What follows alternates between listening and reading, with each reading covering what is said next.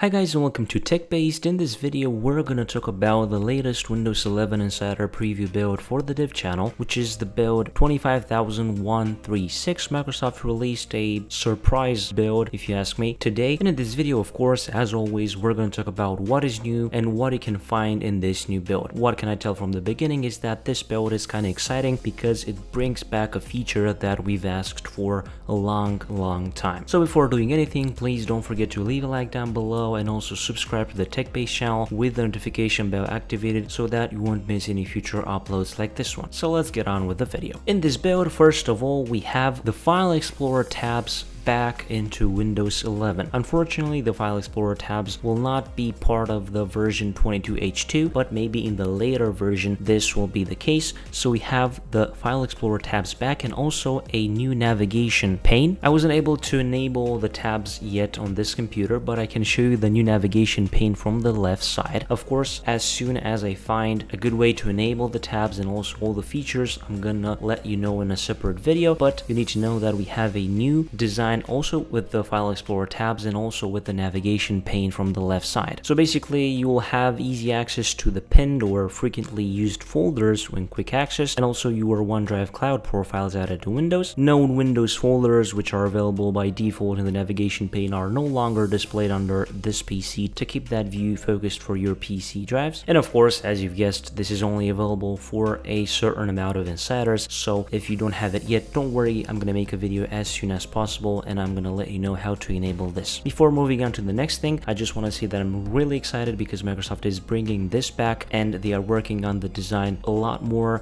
and I think this is gonna be a really big thing, the next big feature that Microsoft will introduce in a later version, maybe next year. But I'm really glad that Microsoft is still working and putting the hours in Windows 11 because, let's be honest, it still needs a lot of work. Another interesting new feature that Microsoft is testing is dynamic widgets content on the taskbar. In addition to seeing live content from the weather widget, you'll also start to see live updates from the sports and finance widgets along with breaking news alerts. Again, this is also a feature that is only available for a certain number of insiders, but I'm gonna make a separate video if I find a way to enable this manually. I'm not gonna lie, I like this idea to be able to see live updates directly from the taskbar other than the weather updates, and I think this could be a good feature if Microsoft implements it well. Also in this build, Microsoft is beginning to roll out the ability for insiders to report animated GIFs they feel are inappropriate from the emoji panel. Some other things that Microsoft announces are some updates to the Notepad app and also to the Media Player app. And of course, if you want to get the updated versions for the Notepad and also for the Media Player, all you need to do is to open up the Store app in Windows 11 and then go to Library and make sure you click on Get Updates and install all the updates available for your computer. So beginning with this version, Notepad will have native ARM64 support, also improved performance, especially when scrolling very large files or replacing large amount of text across all devices. Also improved accessibility with improved support for screen readers, text scaling, access keys, and other assistive technologies that are available starting with this version. And as you can see, maybe a slight change design-wise, which I like a lot about the Notepad app in Windows 11. Regarding the Media Player, Microsoft is rolling out the version 2205, which brings performance improvements for users with large media collections,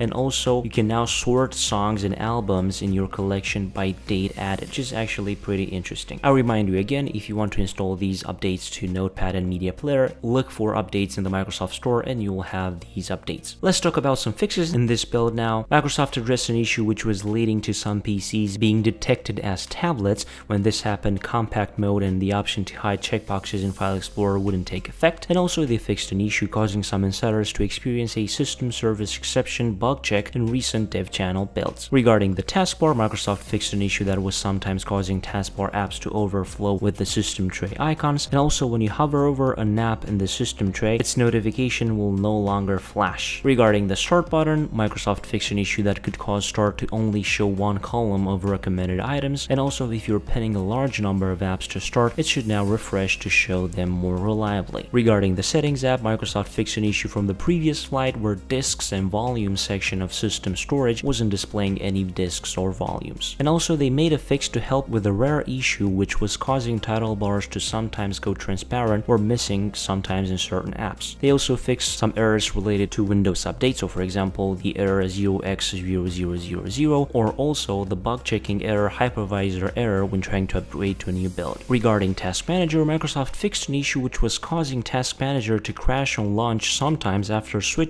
between light and dark mode or changing accent color. And finally, Microsoft fixed an issue which could lead to increased latency or stutter in games where VSync was used, and they also fixed an issue which could cause some PCs to freeze after running the Windows subsystem for Linux shutdown command. So basically, this is the build 25136. We have exciting new features. We have the new tabs in the File Explorer with a new navigation pane. We have also the new dynamic widgets for the desktop, and also some nice updates to certain apps, and also a new hidden feature that Microsoft is testing and they didn't announce in their official blog post, about which I'm going to talk about in a different video in a few hours from now, and I'm going to show you also how to enable that certain feature. I hope you liked this video. If you did, please don't forget to check out the article down below for more info. If you enjoyed the video, don't forget to leave a like down below and also subscribe to the TechBased channel with the notification bell activated so that you won't miss any future uploads like this one. I was Emmanuel from TechBased. Until next time, have a nice day.